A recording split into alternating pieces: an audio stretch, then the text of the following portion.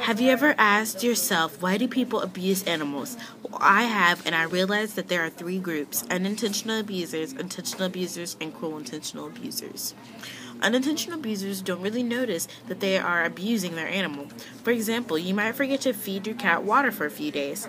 Some people try to discipline their animal in a cruel way. They tend not to realize that it makes the animal mean and might get cruel to others.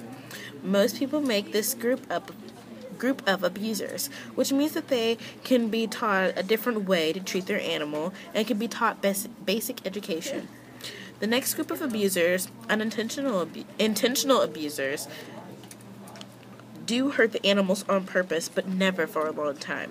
This group is mostly young people. Most just aren't thinking and may be mad and kick the animal. Some might like the way an animal looks when it gets scared, but don't think of how the animal feels. This is really serious when somebody is intentionally hurting an animal. But it's good to be supportive of that person when they're learning how others feel when you do something, like when you do something wrong. This last group hurt animals a lot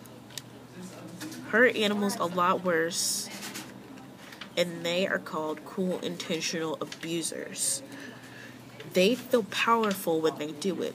These people mostly want control. All these kind of people suffer a serious psychological problem. If you ever see any of these kind of abuse going on, please contact the authorities.